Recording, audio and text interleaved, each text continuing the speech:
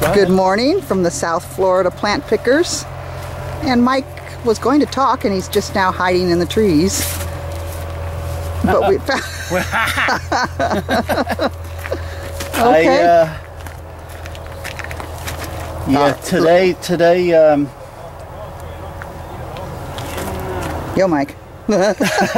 He's watching someone go by. Today we found, this is the sunshine tree is the common name. It's Erythrina variegata. And I know we've done a video on this before, but you know, for all our viewers that haven't seen, and we just started going on YouTube as South Florida plant pickers,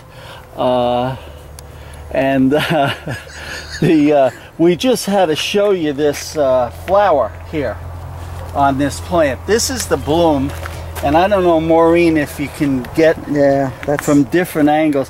I mean, I wouldn't care if this thing didn't have a leaf. I would buy it because of the bloom, and it starts from the rear to the front and it lasts a long time. The foliage is gorgeous. They do have a problem with a borer on them, but who cares? Look at the flowers. I have to buy these. I have already 3 of them at home, but I have to get. You can't just leave this here by itself, looking so good. I know. You know? That's right.